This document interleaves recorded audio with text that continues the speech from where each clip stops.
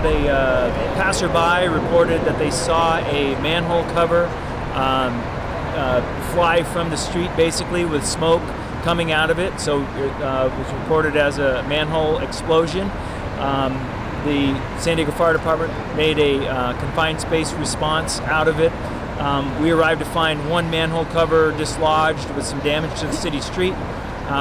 Light smoke showing from the manhole cover. No report of any victims. Nobody was injured in the process. Right now all we're doing is blocking off the area, keeping anyone safe, making sure that there's no other vehicles parked over adjacent or joining part of the sewage system.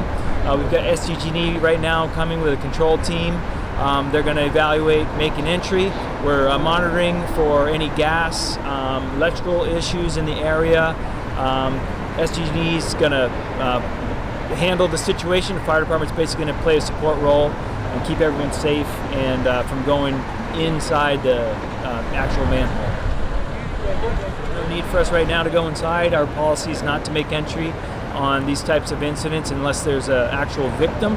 There is no victim. There was no work being conducted on scene at the time.